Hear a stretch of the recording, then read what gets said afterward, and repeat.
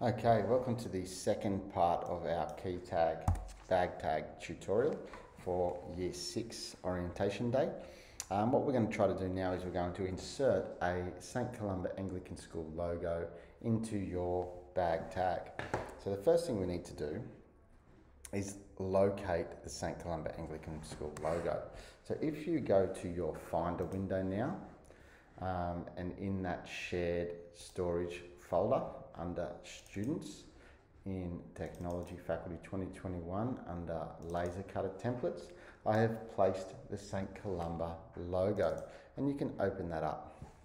And you'll see it's just opened a secondary tab next to our first tab.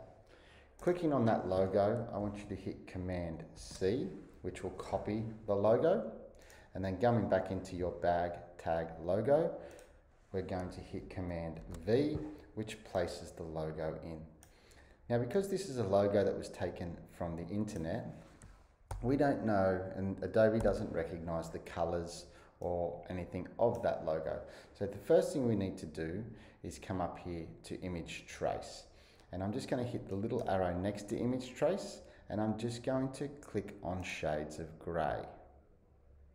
And you can see there, that's done an image trace and it's changed it all to different shades of grey, which is fantastic because the laser cutter will recognise those shades of grey. Now we need to vectorize the logo so that we can remove the background and things from it. So to do that, we're just going to click on Expand. And you can see it's put all these little blue lines around each individual letter of our logo. Clicking off our logo, you can see it's still got that white background, and what we want to do is remove that white background. So I'm going to come up here to the Direct Selection tool, and I'm going to select the background and press Delete. And that's going to remove it. It's going to remove it all except for these little ones inside the circles. And if we click on them individually, actually we won't even worry about that.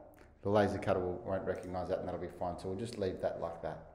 Coming back to the black arrow now, I'm going to click on my image, which selects the whole image, and then I'm going to rescale it.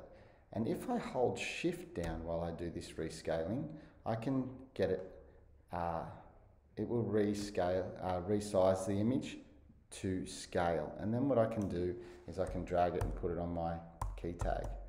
Hitting Command plus, I can zoom in, and I'm just going to downsize that to a size that I'm happy to have on my logo.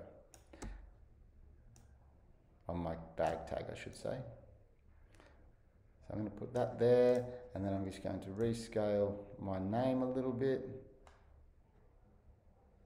which doesn't rescale it. I'll need to just change the font, so I'm going to select it all, come up here to Character, make my font size 22, so my name's bigger, and there we have our bag tag. If you've still got time permitting in the lesson, you could do a bit of playing with that bag tag and maybe put your logo somewhere different. I'm just going to actually change the positioning of the circle and the logo to make it a bit more aesthetic. And then maybe you might want to put something else in there that interests you, like an image of a picture or something off the internet, following the same steps that you did to import your name. The last step I'll need to do to make sure the laser cutter can cut my image out is change my stroke weight to 0.01. Oh, I get the feeling that one's not 0.01.